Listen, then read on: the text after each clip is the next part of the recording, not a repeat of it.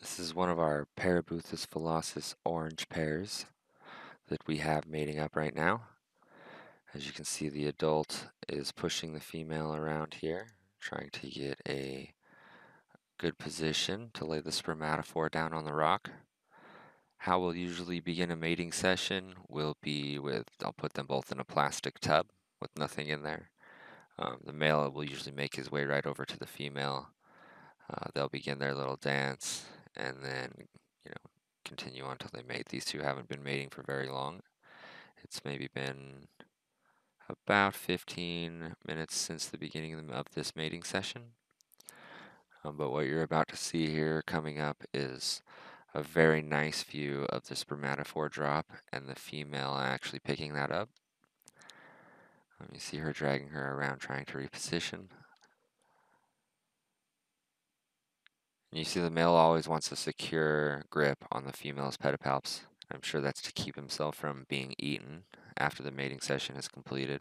We try to keep our females nice and fat, so they're not too hungry during mating. They don't want to eat our male. So here coming up, you're about to see a slight pause here from the male. Just in a couple of seconds, he's pushing forward.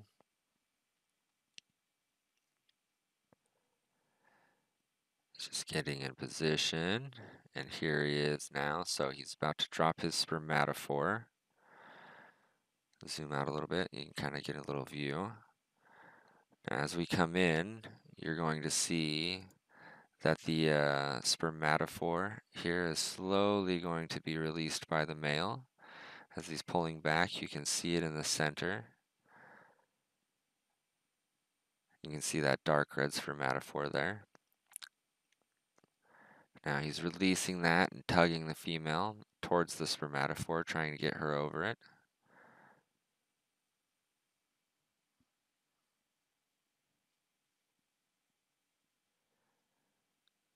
And once he fully releases the spermatophore here, he'll drag the female over it so that her operculum picks up the sperm pocket that's on the spermatophore. And you'll see that here. He's dragging her over. And she's going to kind of hunker down on it a little bit. And you're going to see a nice little shimmy, shimmy shake here from the male. Not sure if that's his sign to her to, hey, pick it up. It's time to go. But they'll shake. You see her pick it up there. Now it's stuck to her, and then they'll release. You can see she's now done. She wants out. And they are finished. And what you're left with is a nice little used spermatophore.